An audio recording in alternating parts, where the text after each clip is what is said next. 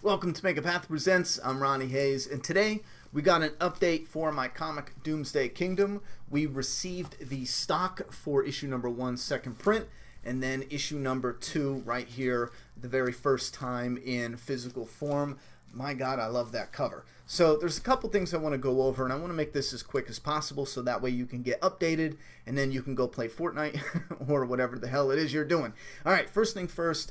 The stock is in, which means yes, we are starting to ship out orders. However, there's different orders. So, for example, to put this as clear as I can, if you just ordered the comic, and let's say you have my signature and you live in the US, your order will likely ship out super fast because it's in my possession. I sign it, ship it out to you. I think once I ship it in the US, it's usually only 2 or 3 days, so it's pretty damn quick. However, if you ordered a special edition and it's signed by both me and the artist living in the UK, there's no real quick way to have him sign it and me sign it other than sending it to him. So I have the stock. I'm going to sign the copies, send the bulk boxes to him. He's going to open them up, sign his copies, send them back, and then I'm gonna ship them out individually. So there is extra time. It usually takes about 3 or 4 days. I will let you guys know if there's any mix-ups or delays in those shipping. I think one time it took, and this was just something we shipped back and forth, it wasn't for the orders, but it took like 8 days. But we've shipped numerous things back and forth, and it's usually only taken 3 or 4 days to go from me to him and then him to me. So that's going to be happening tomorrow. I'm going to make sure to get that. I apologize for those who want your USA order shipped out right away, but I do want to get to that UK order, the bulk order, first thing first, because they're the ones who have to wait an extra few days because of the shipping back and forth. Anyway, so yeah, I hope we can get the orders all shipped out within a week. You know, I'm really hoping we can bang that out. It is very time consuming, and if it takes longer than a week, I'll make a couple announcements on Twitter. I'm going to leave the Doomsday Kingdom Twitter down below. I'll try to do daily updates letting you guys know we're shipping out 10 packages, 20 packages. Check your notifications, yada, yada, yada, for anyone interested.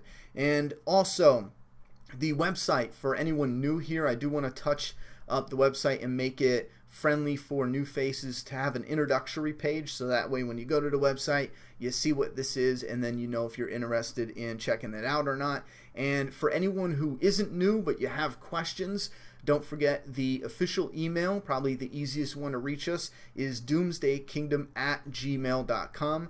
I know there's been people trying to reach out on so many different social medias, and for example Instagram, I don't think I've checked Instagram in a month. I've been so busy, I haven't even checked any private messages. I guarantee if I go in there, there's 1 or 2 people asking me about their orders on Instagram. I'm not mad at you, not yelling at you, just letting you know if you want a direct connection, doomsdaykingdom@gmail.com. We check it at least once a week.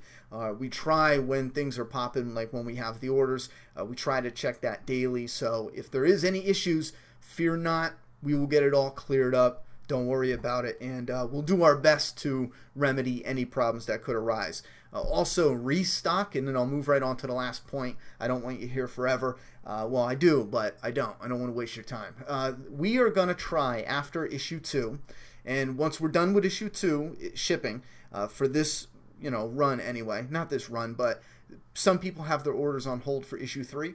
Once we ship out everyone who doesn't have their orders on hold, then we're going to focus on the release dates and announcements for issue 3. We want to do this one step at a time. So for anyone just getting here, don't worry. We got extras of issue number 2, so there will be plenty restock available for those who want to get 2 when issue 3 comes out. And also there's some different versions of issue 1, like the second print. We're going to make sure we at least restock 10 copies a day from now until however long it takes for us to completely sell out of all the stock we have. By then, hopefully, we're on issue like 4 or 5, so, or 5 or 6. Anyway, and that leads us to the future of Doomsday Kingdom. We're at a weird place right now when it comes to the comic, because if we focused, both of us, me and James, solely on the comic, a lot of his time will be taken up doing the artwork for the comic. Matter of fact, every single day like a real job. And then for me, since the comic is pretty much written, I just have to polish the script, which does get time consuming when you start picking it apart and moving some scenes around and shifting things and the structure and whatnot. But my time would go heavily into maintaining the website. But the most time-consuming thing would be the orders. I handle about 85–90% of the orders, since that's a majority of the orders come from the US. So that would eat up, for example, issue 1, I took 3 weeks off. I believe it was 3 weeks off, 3 solid weeks off, just to get issue 1 shipped out. If we did that every single month, just like with issue 1, and we were gaining readers as well, I would have to take 3 weeks off, maybe 4 weeks off, focus solely on this, which means the YouTube channel would get minimal attention. I'd probably only do like a video or 2 a week, but we would be cranking out the comic and self-publishing it, meaning we would be making a living off the comic. We would just be scraping by as far as making a living, like just be scraping by. But we're at a point where the numbers are lining up. We might be able to jump off that ledge and make that possible. However, there's so many risks in that. If it crumbles, it's gonna crumble and it'll take us with it, you know? However, another option is looking at publishing. Finding a publisher, seeing if they're interested, and then getting it picked up, because then they would handle one of the most time-consuming aspects, would be shipping out the orders. Because doing it one person, shipping out thousands of orders, man, you know, man alive, it is insane. It takes forever. So that would be our next step. That's going to be our main focus after issue 3, is to hunt down a publisher and get these in comic book shops. I know there's another way we're going to look into where I guess we get it distributed in comic book shops, but we don't go through a publisher. We go through Diamond Distribution. As long as you're selling 2,000 copies a month, they will pick up the comic if it's something they believe in and they think there's enough interest in. It's looking like we might be able to definitely go to Diamond and say, listen, we can absolutely hit that 2,000. We would probably have to bring the numbers to them and however that works, but I am going to look into that. So if you guys are interested, I don't know if maybe we will in the future create some type of buzz where we'll ask your favorite, again, we'll let you know, because we're going to be also picky with who we go with, but maybe Image, for example, is a big independent. Maybe we'll ask people to say, Image, we want this. You know, if they got the actual fans, the actual readers coming out to them like crazy saying, this is the next book we want you guys to put out, that's got to look good, at least for something. But like I said, when that time comes, we'll discuss it. We might not even get to that. We might be able to do the pitch ourselves, and hell, they might like it enough to say, okay, that's something we want to take the chance on. So if there's anything I missed in here, we'll probably do like a little wrap-up video. But if you want, I'm going to start doing the now that we got the stock and we're shipping, I'm going to start doing the updates on the Doomsday Kingdom Twitter. So again, all the links for Doomsday Kingdom and for Make a Path Presents, they are all down in the video description below.